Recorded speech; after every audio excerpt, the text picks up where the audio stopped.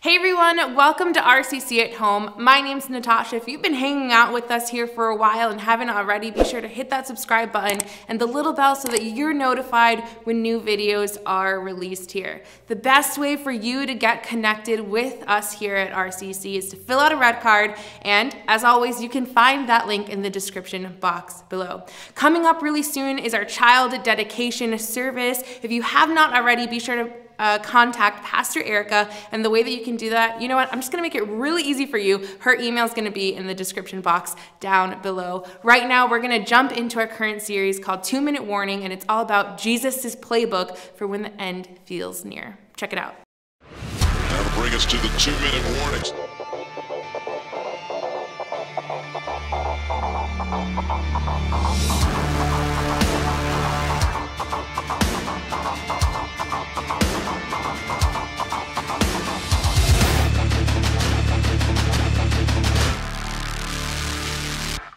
Hey RCC family, welcome to RCC at Home. My name is Sam, I'm one of the pastors here, and I'm wondering, I'm curious, are you into Marvel movies or TV shows? I tend to like them, and if you do, I'm curious if you would put or comment your favorite Marvel movie or TV show right now in the comments. I'd love to hear from you.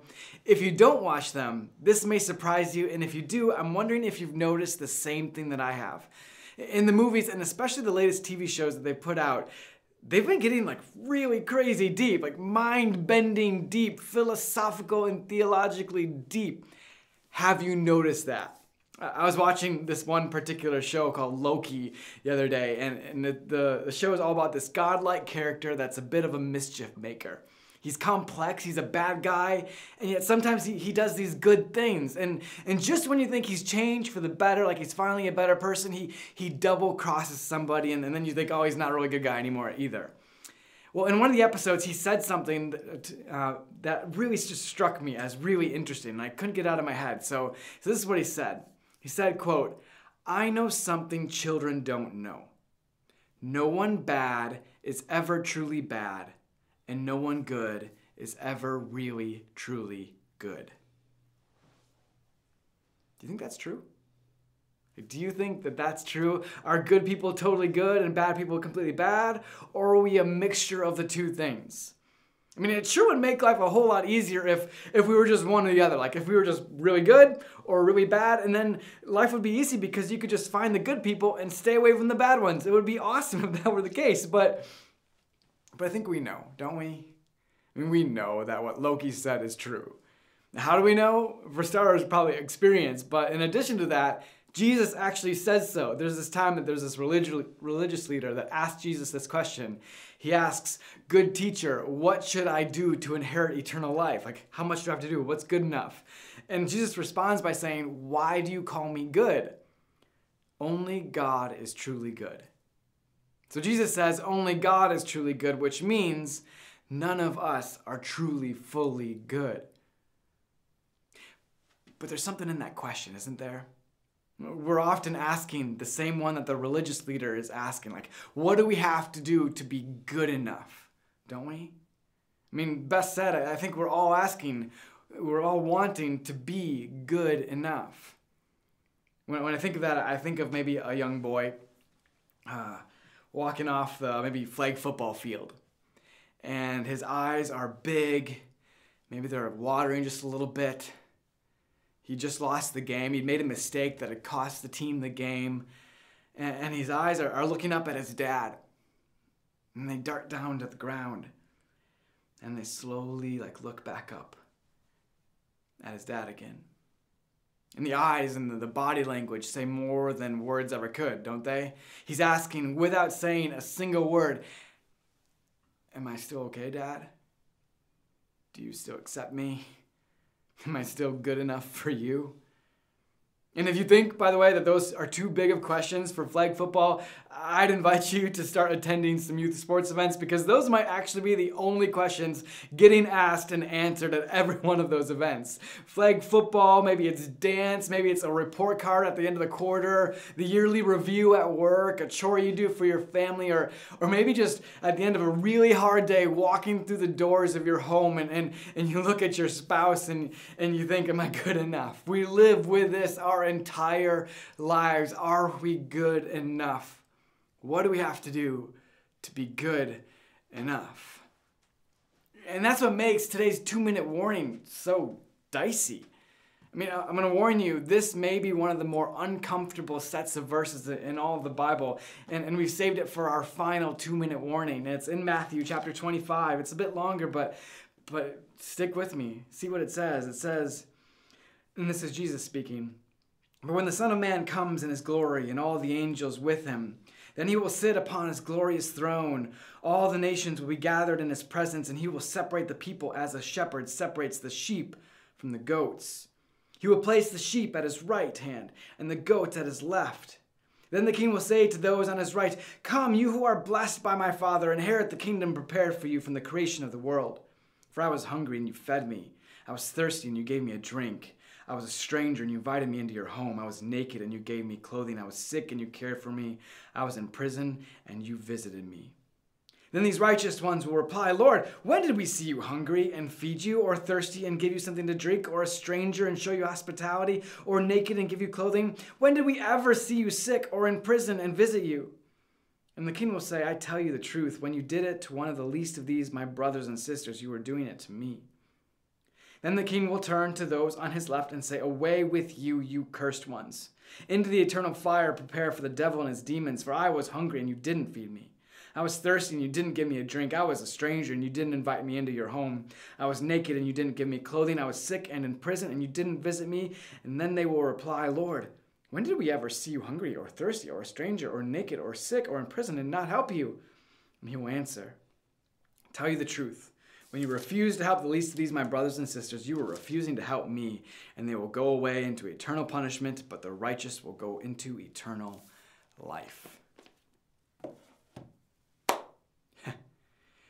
If those verses don't make you feel at least a little uncomfortable, I'm not sure what will. I mean, why does it make us feel uncomfortable? I don't know about you, but for me, it brings up some questions. Which group am I in? Am I in or am I out? Will I be accepted? Am I good enough? Have I done enough to earn it? Maybe you've asked some similar questions. We all want to be accepted, and it seems like Jesus is telling us how to be accepted, but at first glance, I'm not sure it squares with how we often talk about how to secure salvation and spend eternity with God. Don't you just say a prayer and that sends you to heaven when you die? And what's this about helping the least of these things all about? Oddly enough, this actually makes me think of this guy, Mason Crosby.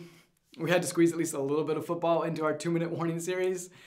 But I don't know if you watched the game last week or not. If you didn't watch it, you might have heard about it because it was crazy. I mean, 5 missed field goals in a row, 2 of them in overtime, 3 of them from Mason Crosby, who happens to be one of the most consistent and reliable kickers around.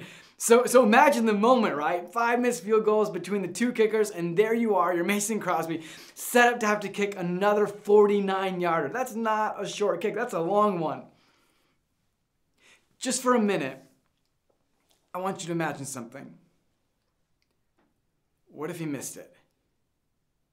What if he misses his 4th straight and the Packers go on to lose the game? I mean, can you imagine the outrage from Packers fan if that were to happen? Get rid of the guy, right? He has one job. Just do your one job. I imagine there will be article after article and tweet after tweet saying he's past his prime. It's time to get rid of him. Send him on the road, no matter how beloved of a guy he is. I mean, you can see the little boy walking off the flag football field. Except now he's all grown up. But the question's still the same. Am I still enough? Am I still good enough for you? And the answer for a lot of people, if he had missed, would have been a resounding, no, you're not. And you know what? That's just life. That is his job, and at some point, he's going to not be able to hit those field goals, and he'll have to retire and get let go. That's how the game works, and life isn't much different. Not every kid should get a trophy. It's reality, right? It gets you thinking. It gets you thinking, is that how God works? Do we either perform and get into eternity with God, or do we not perform and get the boot? Let's go back to that warning from Jesus. There's something incredibly important in here that it's easy to just glance over. The people that Jesus invited in are just as surprised as the people who weren't invited in. They both groups ask, when did we see you?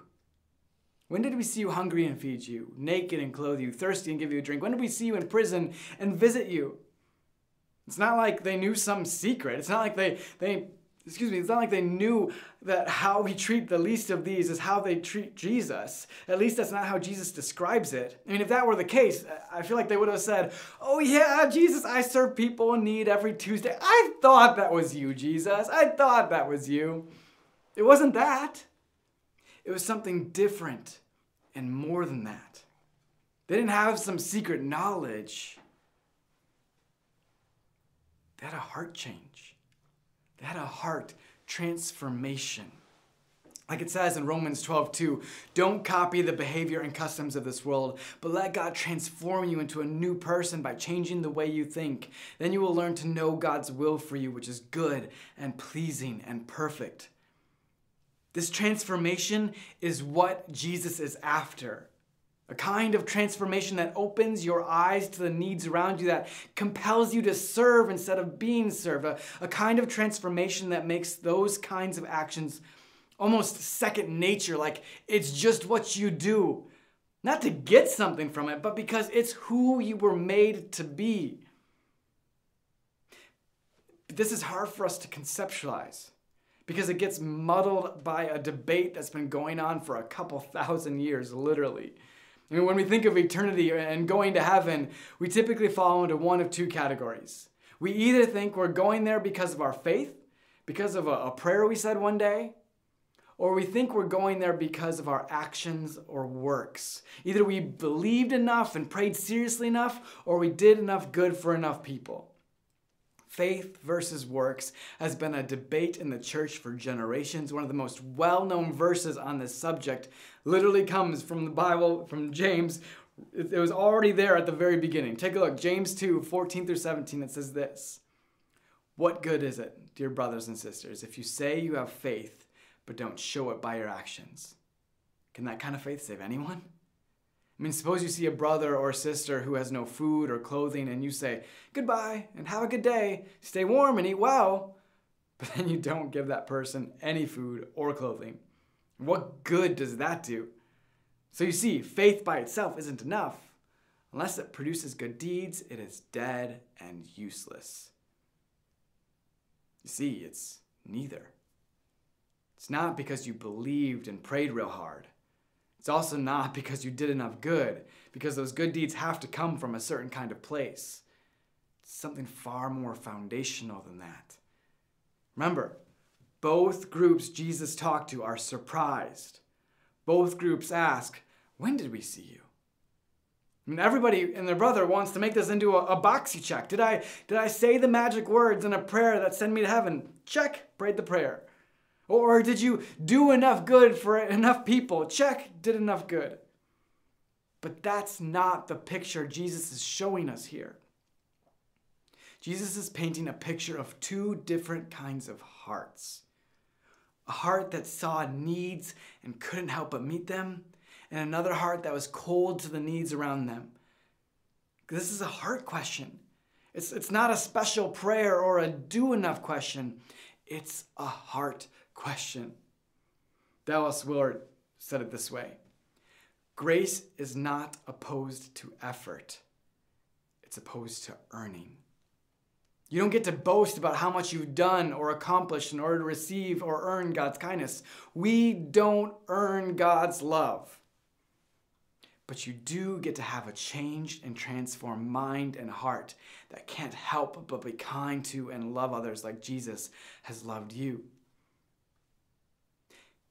Here's what I need you to hear crystal clear. Maybe you're sitting there today and you're listening to this, you're watching this, and you're thinking, this goes against everything I know or believe. I was told I just needed to say a prayer. And hear me say this, that prayer is all you need. but not when you say it like it's a ticket you punch to get you in. It must be said as an acknowledgement that you need God. You need Jesus. You can't do this life without him.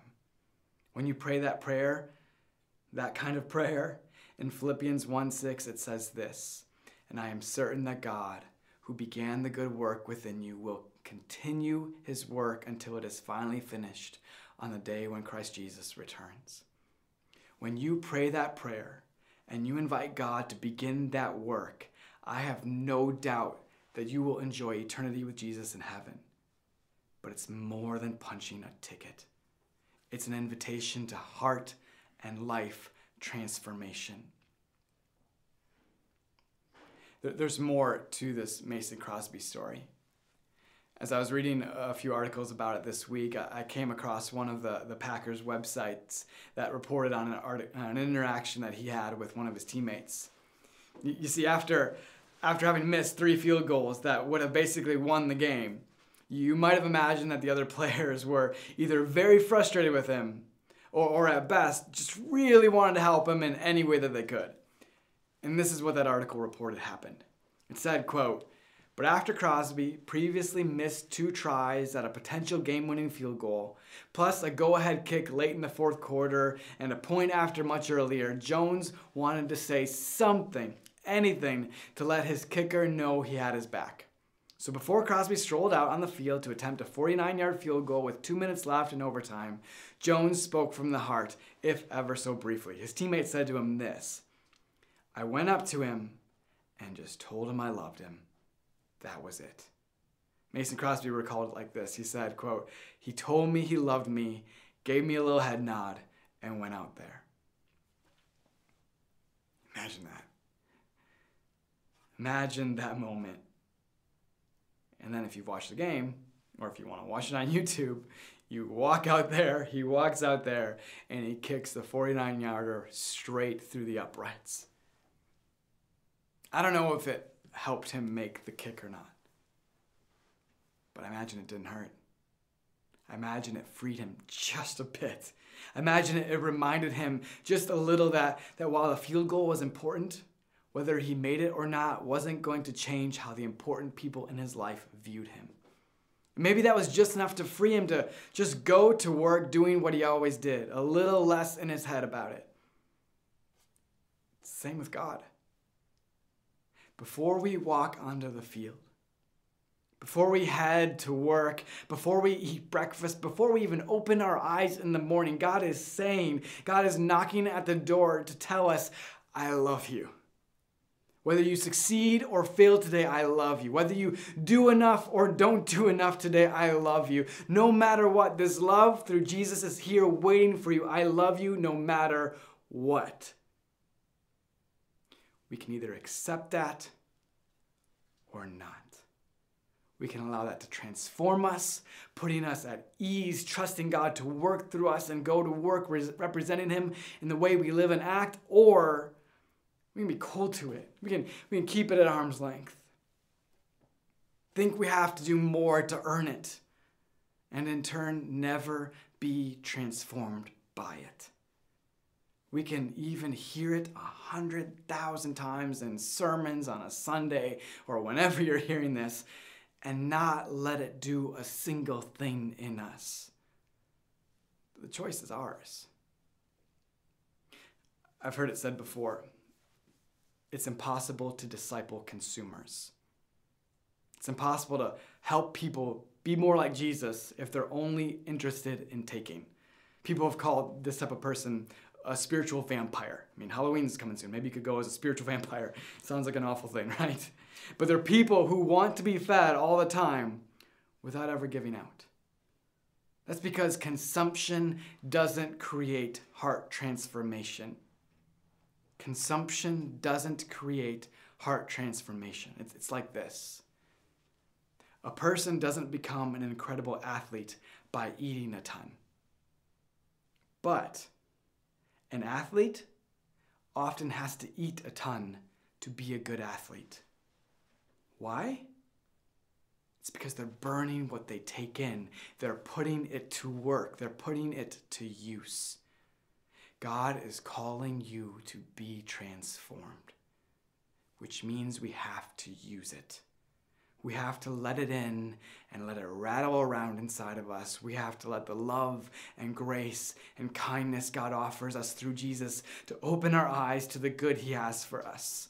I'm not trying to get you to go and do a bunch of good things for people just because you think that's a good idea. I'm also not trying to stop you from doing those good things. I'm trying to get at something deeper than that. What I want for you is, and for myself and for all of us, is to experience the transformation that Jesus offers. The kind of transformation that opens your eyes to the ways you can represent Jesus to those around you by first experiencing Jesus yourself. And you end up just doing it because your heart compels you to help others because your heart compels you because Jesus is working inside of you. This is how you can do that literally this week. You can represent Jesus well this week. Maybe you don't feel like you know who the least of these are. Here's how you can tell.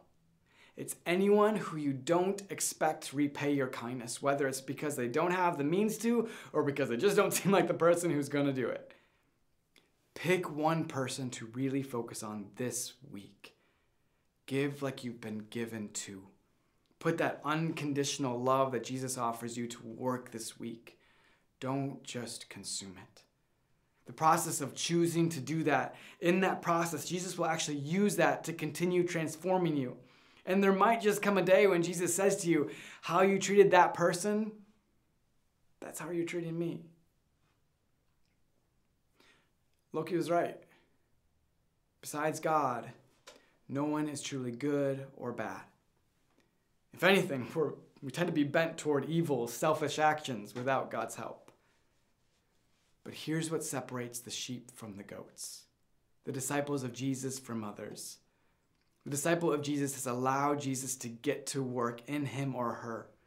The disciple of Jesus has taken in Jesus' love and grace and allowed him to set them on a path toward life and heart and mind transformation, of becoming more and more like Jesus in the way that they live. We may never be truly good like God is, but God is working us in that direction, if we open ourselves up to it. You can experience that kind of life and eternity. You can do it by inviting Jesus into your life to transform you. And if you've done that, you can be reminded that this is a lifelong process of transformation. It's not just a one-time ticket punch. And then, a huge part of that transformation has everything to do with us having eyes to see those who are in need and being the hands and feet of Jesus to meet those needs, whether they're physical, emotional, or spiritual. Typically, they should all go together. If you want that for yourself, if you want to live that kind of life where Jesus is inside of you, he's transforming you, and he's opening your eyes to those things around you, would you pray with me? Dear God, thank you that you work in us in such powerful ways, that it's more than just a prayer and that there's no way that we can ever earn it. It's literally us being willing to allow you to change us and transform us from the inside out. So today, God, for anybody who has never asked you to say or to be inside of us, we say, God, fill me. Forgive me for trying to do this on my own. I want to follow you with my life. Transform me into a person who is more and more like you, Jesus. And for those of us who have already said that and started that process in our lives, we ask that you'd help remind us that it never stops, that it's a lifelong opportunity for us to grow closer to you and be made more and more like you. When finally, God, open our eyes. Help us to see the needs around us, whether it's spiritual or physical or emotional, or all of those wrapped up into one, and help us to meet those needs and to be your hands and feet. We pray this in Jesus' name. Amen. My favorite Sundays at RCC are the ones when I'm not teaching. That's because I love getting the opportunity to listen to the other pastors teach, and I especially love singing with our fantastic worship teams. Today, we conclude this service with a worship offering. Giving here at RCC is worship of God because God instructs us to give in Scripture. This is what he says in the Bible. It's in the book of Malachi. It's chapter 3, verse 10. He says, "Bring all the tithes into the storehouse, so there will be enough food in my temple. If you do, says the Lord Almighty, I will open the windows of heaven for you. I will pour out a blessing so great you won't have enough room to take it in. Try it. Let me prove it to you." Here's how Janet and I have done that. First, we simply figure out how much we make each week. Then, we move the decimal over one spot to the left, and that's 10%. We went to the Rebel Give link at rccsunday.com and clicked on the reoccurring gift option, and voila, we tithe to God at RCC every week from our income. We do that online now, but we began tithing almost 30 years ago after we were taught about it at another great church that we were attending. It's Calvary Bible Church. That was a big step of faith to begin back then. It really was. But it's still a big step of faith for me today. But I believe God has and continues to bless us tremendously, just as he promises he was, just as he promises he will in the book of Malachi.